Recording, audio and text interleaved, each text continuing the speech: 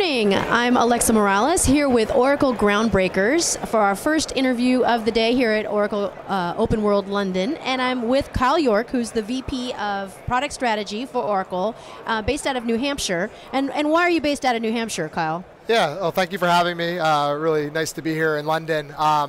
I actually have a unique journey to Oracle. My company, Dyn, was acquired at the end of 2016, and Dyn's headquarters was in my hometown in Manchester, New Hampshire. So we've got a development center there now and a product office for Oracle Cloud Infrastructure in New Hampshire of about 400, 500 people just north of Boston. Yeah, and Dyn is an interesting company because it's it's interesting that Oracle acquired it, but it's a DNS server company, right? That's right, yeah. And so you guys really know, and now there's a portal you can go to that shows the internet and what's happening. I mean, explain that portal. Yeah, so the DNS, the domain name system, is a protocol, right? So it's pretty geeky underpinnings of how the internet actually works, and what Dyn was as an independent company and still is as part of Oracle, was the world's leader in the domain name system. And so basically what that is it's the ability to map internet domains, URLs, to IP addresses.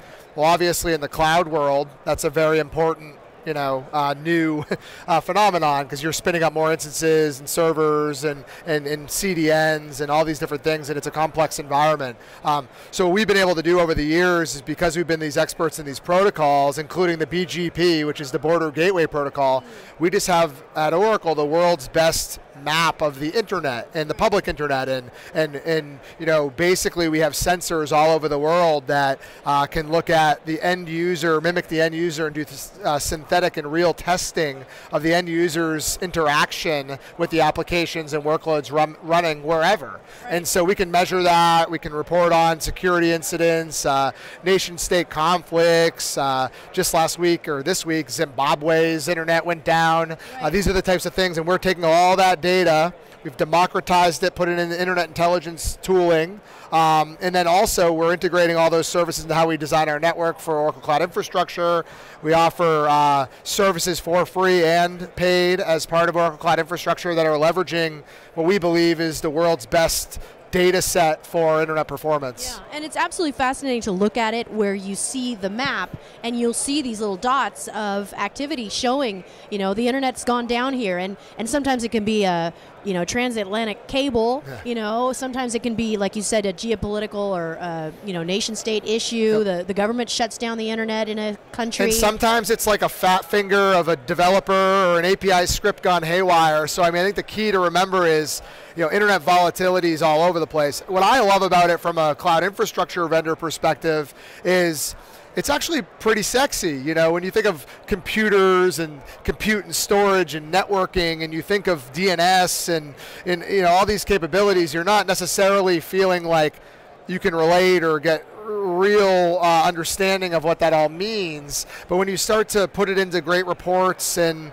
a dynamic reporting interface, and it's real time, it gives a unique lens into the landscape. And I think we all forget that the cloud gets back to the physical at some point. It's the phone in our hand connected to the internet as the end user, and it's the actual physical infrastructure in data centers, whether they're your premise as an enterprise or they're part of a cloud platform. So I just find it to be a really a democratization of cloud, and it's a unique and a significant initiative of Oracle Cloud and Oracle holistically in internet policy and governance, and also the capability to marry that to the cloud platform. Yeah. Well, so first of all, I want to say congratulations for using the word sexy at 10 a.m. No, sorry, I don't know if I'm allowed to do that, but yeah. Like you said, there's a bigger picture here for Oracle, and that's the Oracle's Generation 2 cloud. Yeah, exactly. Yeah. So the one thing about Generation 1 clouds is they tended to be built for high traffic websites or applications, right? Even at Dyn, when we were building Dyn,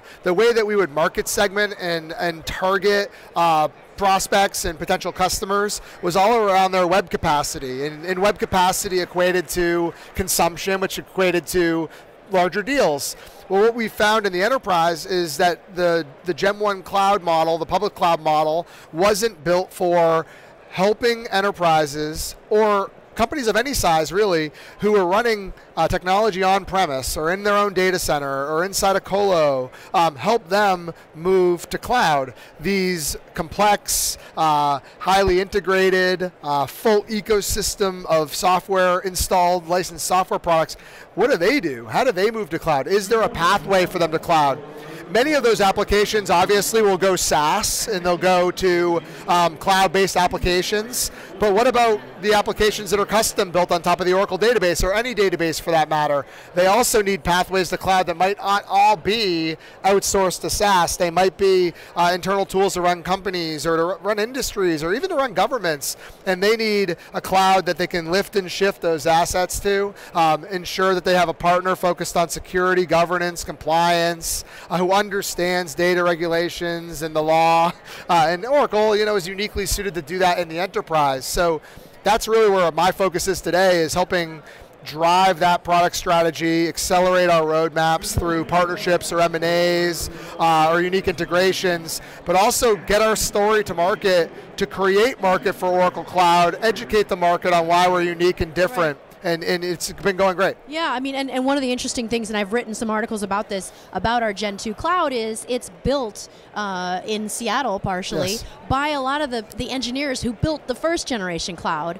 And so they've moved over from Amazon and Microsoft and other places, and they've come to Oracle to build something even better. And it's very interesting, just some of the networking choices they've made, the infrastructure choices, and then of course the open choices they've made, right? So that the idea being you don't have to have a locked-in approach, right? So you can have a hybrid approach, and you can use, and our whole stack is open source based. That's right. Right. So the thing, so the headquarters for Oracle Cloud Infrastructure is Seattle. Don Johnson's our EVP of Oracle Cloud Infrastructure.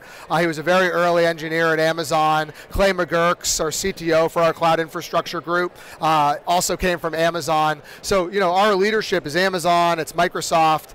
In essence, they were recruited and said, hey, if you could build a new cloud targeting the enterprise with data as the central, data security and data performance as a central driver, what type of cloud would you build? And I think all these things are about market timing, right? I think about, maybe about, depending upon the analysts, about 15 to 25% of workloads, enterprise workloads have moved to public cloud. Well, we're playing for the other 75%, right? And I think the easier things have moved. Front-end websites, mobile applications, e-commerce stores, those things have moved. And the first gen of cloud, which we have all the same tenants around, integrated into a more enterprise offering, have solved a lot of that. And we're going to integrate all those things.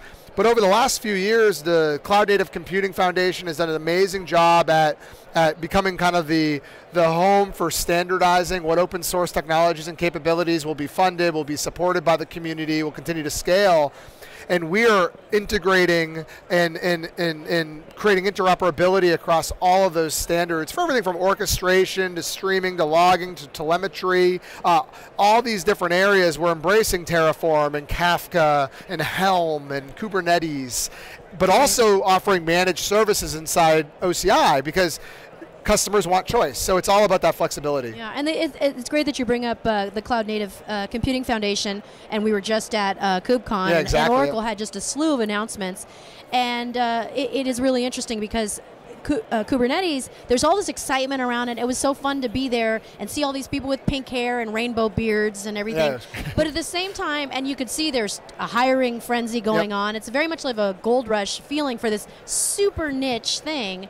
And Kubernetes is sort of the open source, the operating system for the web, right? For the cloud is what I should say. It's a platform. It's an inspiring platform, sort of built for machines. So for machines to work with each other, sort of without the human, in the middle. But at the same time, it's such a difficult, obtuse platform to understand. Yes.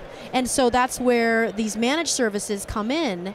Where you've got people taking that open source and then going, here's how you can actually work with this on a productive enterprise daily basis. That's exactly right. I think the other thing that I've been finding kind of interesting as I've thought about the Cloud Native Computing Foundation, and as I've always thought of open source and both building Dyn and being at Oracle the last couple of years, One of the unique use cases I'm starting to see also for open source is our customers are lifting and shifting big, complex environments, then using open source for that interoperability on-premise and the cloud, across cloud.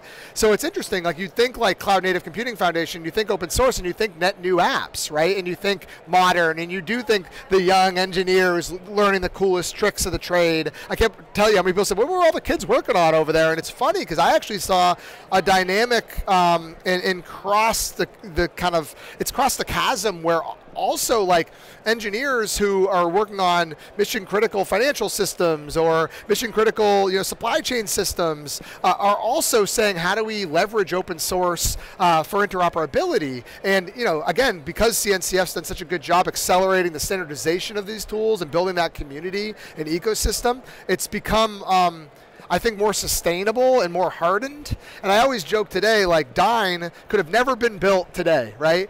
A point infrastructure product founded on DNS and a protocol in a cloud platform world. It's one product or feature of a massive amount of products or features. Well, what's happening now is companies are either cloud platforms, which very few can compete and have the purse strings of an Oracle, but also, or they're going open source and building really successful commercial businesses open source. And you're seeing less and less like point product infrastructure companies launch because again, those two, you have to pick a side.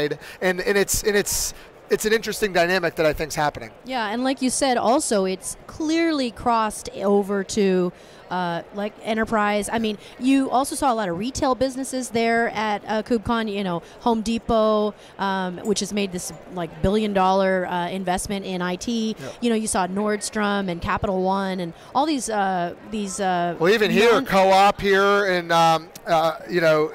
huge company in oil and gas and convenience stores.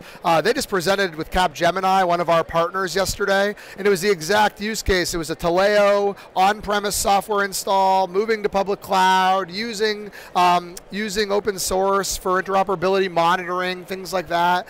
Same thing with Allianz, one of our customers for OCI. It was the same story, and I remember walking off the stage going, it's crazy. Like when I think about things, I used to uncouple these two areas, and now they're completely coming together. And again, it wouldn't be possible without the success of so many open source companies. And one thing, you guys talk about this a lot, Oracle has a long and rich heritage in open source. I think a lot of times Oracle gets this reputation and persona of not being open, but if you look at our heritage in Linux and MySQL, we're the platinum sponsor of the Apache Foundation, Java, of course, and we just even open sourced our machine learning work we're doing inside OCI called GraphPipe. So we're doing a lot of things. FN project is our serverless project. Peladon. Exactly. So there's lots of things that we're doing, and I think the Groundbreakers program, what we're doing in OCI from a bringing a story to the market, and what we're doing across Oracle, we have to do a lot more education these days, especially in the cloud game, because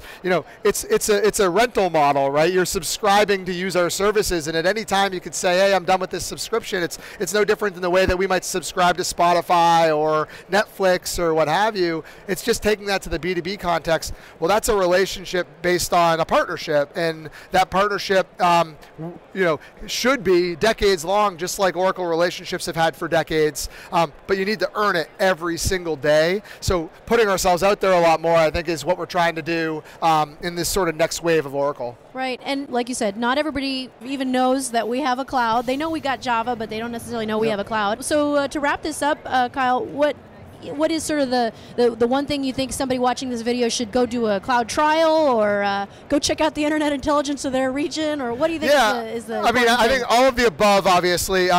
At cloud.oracle.com/IaaS is where all of our infrastructure capabilities are outlined, but we also have a really tremendous blog. We're on Twitter at Oracle IaaS, and we've just been putting out a steady stream of content around use cases and the value and the architecture decisions. We're trying to sort of open the kimono on the secret sauce behind what makes our cloud unique and special. That's too many mixed metaphors. Is Kyle. it? What did I say? Yeah, geez. Yeah, I don't even know what I say half the time. But you know, I think it's just follow along, and we ask you to try it and play with it, and let us know what you think, because the only way we're going to continue to iterate and get better is to evolve. So we're excited about it. Great. Well, thank you for joining me, Kyle, and thank you for watching Oracle Groundbreakers. We'll be covering more speakers all day long.